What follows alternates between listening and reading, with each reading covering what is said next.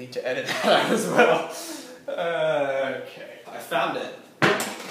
There we go. So, something is going wrong here.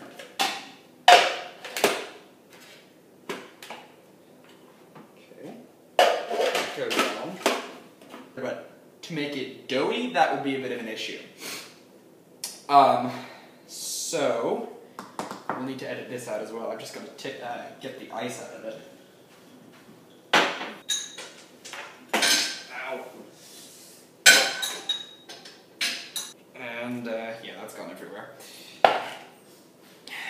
But again, with this mixture, homogeneity doesn't matter as much as with, you know, other stuff. So,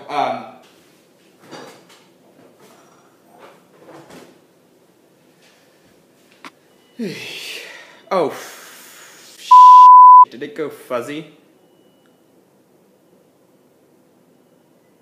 I'd say this is about, oh, I don't know, 10-15 centimeters by, I can't even measure it.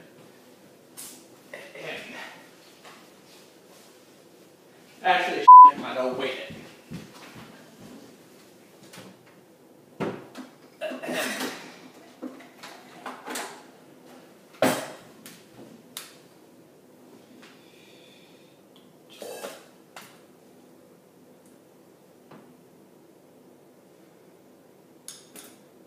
Unit, 2 ounce.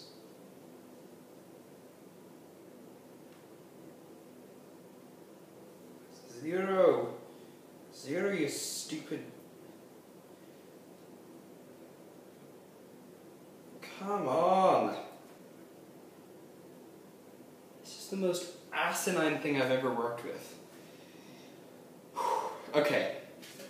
And, yeah, you just kind of have to work it from a couple of angles. And, scrape it off the end there, get rid of that. Probably going to cut to the end of me doing this anyways, but it's good on film, so.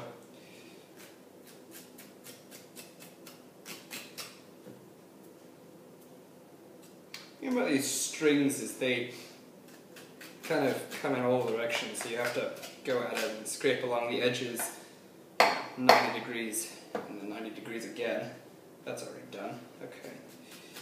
See, the thing is, if you clean the pumpkin more thoroughly, then you won't have to deal with this, but I think we did the pumpkin dissection in quite a hurry, so we're left with some of this stringy crap, and therefore we have to get rid of it. Okay. Let me,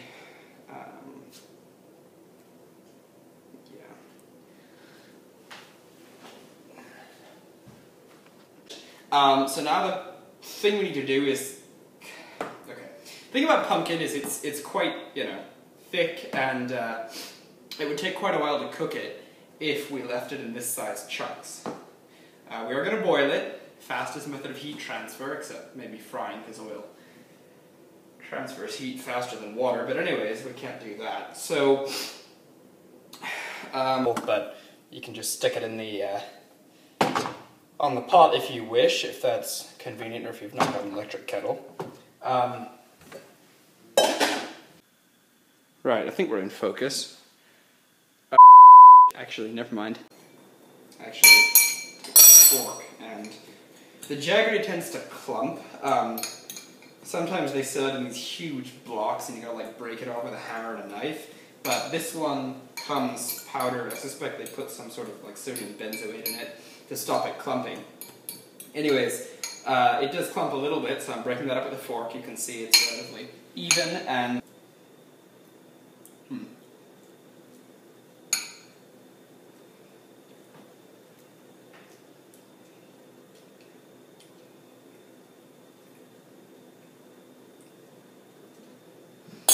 I may have overdone the sugar slightly, but whatever. It's not an exact science, it's a slightly messy, not art. And we're going to give that a twiddle.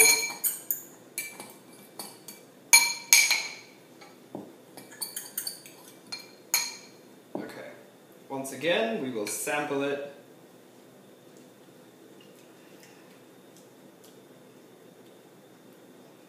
Yeah, that's about right.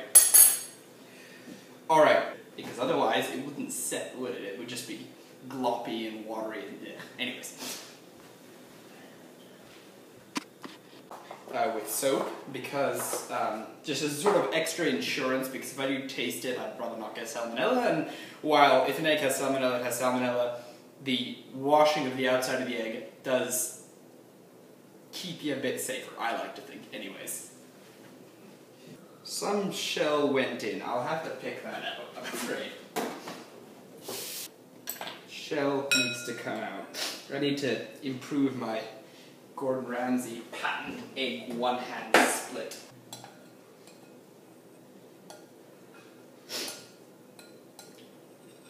Oh, for God's sake. Get out of there. F you. Oops, we'll need a beep there. Yeah, there's quite a lot of shell in here, actually.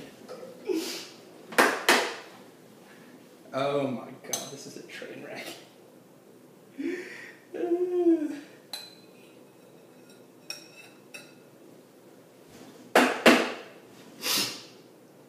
One more piece of shell, and then we're away. Come on! Get out, get out, get out, get out, get out! No! Okay,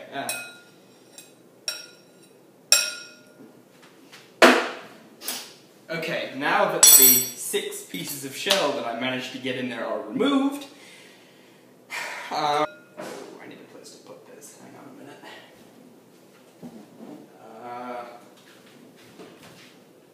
Small plate might be the ticket at this point. Keep your egg stuff isolated, please. Salmonella is not fun. Right. And obviously we need the tin opener.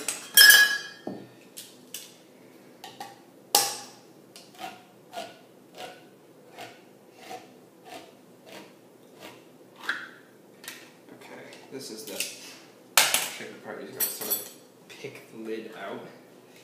That's the irritating part about using tins. But anyways. Okay, so, where are we? And that. Do I want to egg that? Hang on. And, this is not surgery, this is pumpkin cutting. Yeah. I'll keep doing this. So as to preserve space on the device. Sure of the, oh crap, that one still has skin on it. Oopsie.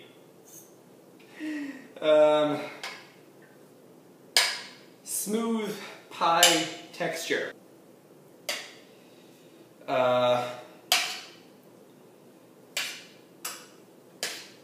This might take a while. I'll probably edit this out. Come on. Oopsie. A few more pieces.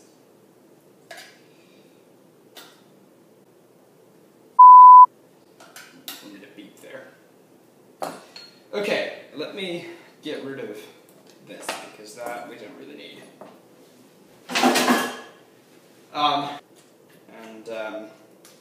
There's quite a bit of airspace because it's all, you know, cube, so it'll compress down a bit. This is really close because the thing is becoming more puree-ish, more liquid. So just give that one more stir and see how, you know, that's nice and puree-ish and fluffy and what have you.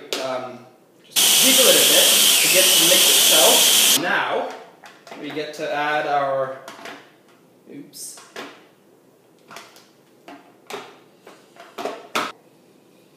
Okay, excuse me, slightly messy here. That's why we have our handy dandy spatula just to get all that crud off there.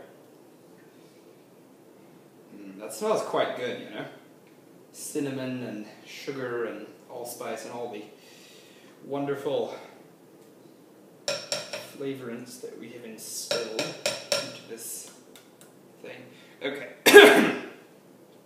Now that we've splattered stuff everywhere, and quite a full sink here, but that's what happens with cooking. Okay, so that can come out. That can come out too. We are shooting for homogeneity, homogeneous texture. How about that? I can't pronounce that word. Oopsie. Okay. That is getting pretty messy now. Okay. Now, you could do this on a cutting board or other board, but having a large open space like this is sometimes helpful, and frankly it's easier to clean because you don't have all those crevices to get into. You can take off the excess and use that for some other tasty thing.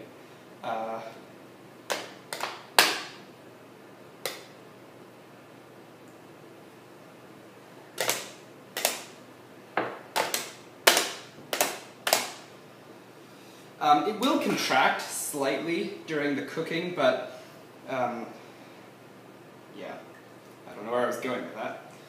Just for posterity's sake, wad that back up, stick it in the cellophane, and airtight back in the fridge. We will use that for something wonderful later. Alright, I'm going to clean up a little bit here, and then we'll go to the final stage.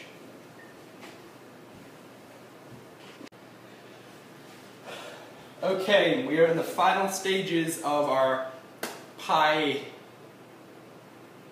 thingy. Okay. I've cleaned the work surface, cleaned up my mess, cleaned up the flour that spilled on the floor. We're almost ready. I think that was the oven coming to temperature just there. So, alright, I'm going to attempt not to spill the filling or burn myself, but we'll see how this goes. Pie with the filling. Now, even though the oven is closed, there are some excellent smells drifting out. I can only imagine to what extent they will intensify once we actually get the thing out. So, final comment. I had to try, I sort of started thinking, okay, we have this pumpkin, I'm going to make pumpkin pie, how do we do it? And so I tried a couple ways of combining the ingredients, and I found what worked, found what didn't work. The pastry is just classic, like, I don't know, French pie pastry, or whatever you want to call it, but filling is the product of a certain amount of development. And I came to a way of doing things that I found worked best, and so this video came to pass.